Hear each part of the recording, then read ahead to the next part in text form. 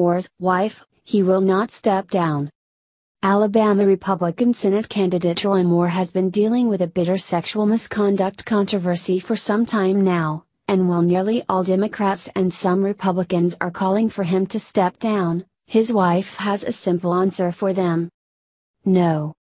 He will not step down, Kayla Moore said on Thursday in Birmingham, Alabama, according to Breitbart. He will not stop fighting for the people of Alabama. In his words, and I quote, "I will not stop until they lay me in that box in the ground."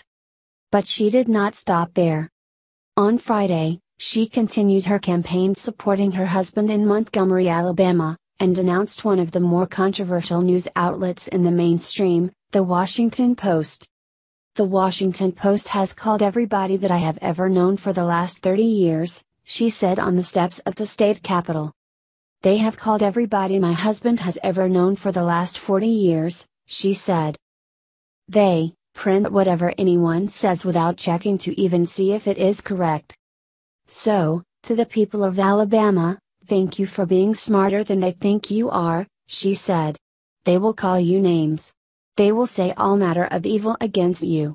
I would say consider the source. I have been married to my husband Judge Roy Moore for over 32 years, she stated. He was a graduate of West Point. He served our country in Vietnam, and he has always been an officer and a gentleman. He is a loving father and a grandfather. Most important, he is a Christian. Roy Moore's wife might be one of his most passionate and eloquent defenders, but the polls are not looking good for him so far for the upcoming December election.